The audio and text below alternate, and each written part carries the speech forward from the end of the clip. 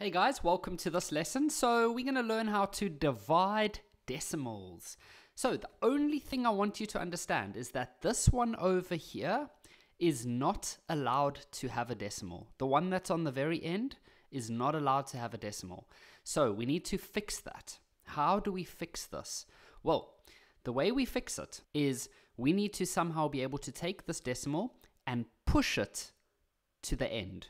So how many places does it need to be pushed? One place, okay? Now, can you remember when we spoke about, well, you should know when you multiply numbers by 10, when you multiply numbers by 10, when you multiply numbers by 100, when you multiply by numbers by 1,000, something happens. And then also when you divide, and divide. Let's quickly discuss that.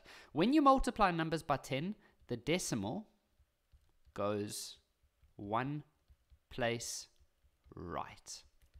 With this one, the decimal, okay, you know it's decimal, it goes 2 places right. And this one goes 3 places right. When you divide by 10, the decimal goes 1 place left.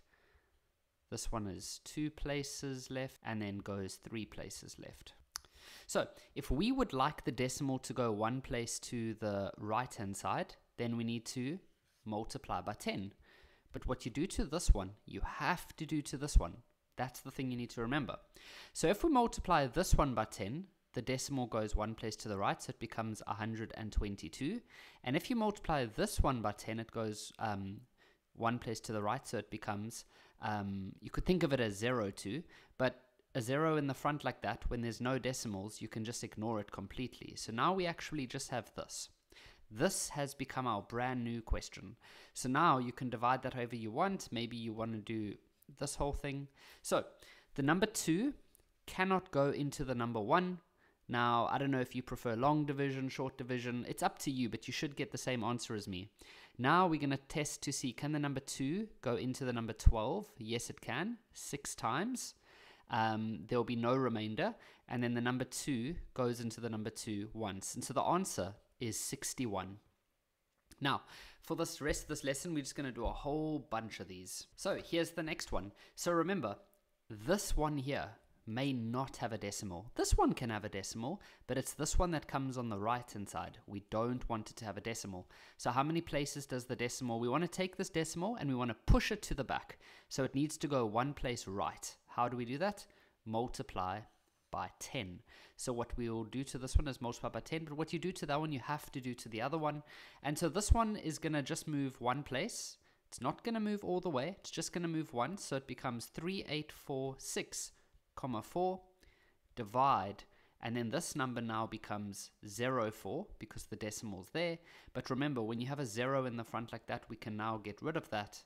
And so the brand new question now becomes that. So we're then going to go write this all out. And now we're going to go do division. So the number 4 cannot fit inside the number 3. Okay, so we can't do anything there. Now you might do long division. I'm just going to do short division, but your answer will be the same. The number 4 going into 38, it can go in 9 times, and there will be a remainder of 2.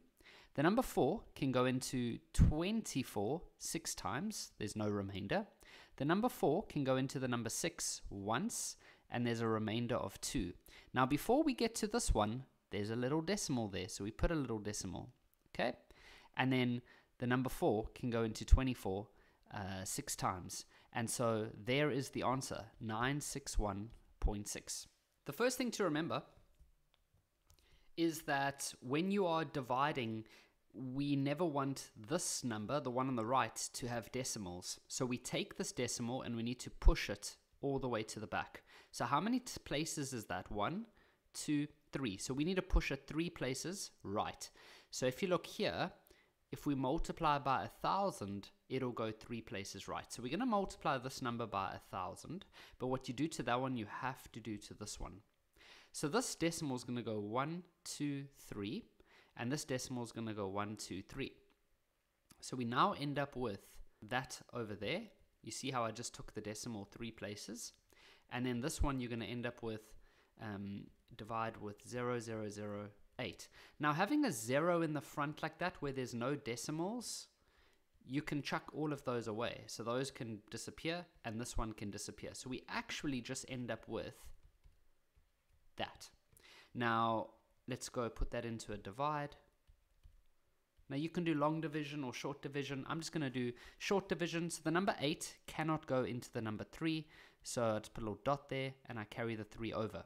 The number 8 can go into 36 4 times, because that'll give you 32. So there's a remainder of 4. If you want to do long division, that's fine. You'll have a whole bunch of stuff over here. It's fine. You're going to get to the same answer. The number 8 can go into 47 5 times, because that'll give you 40. So there's 7 left over. Now you see there's a little decimal here. So we put a decimal over there.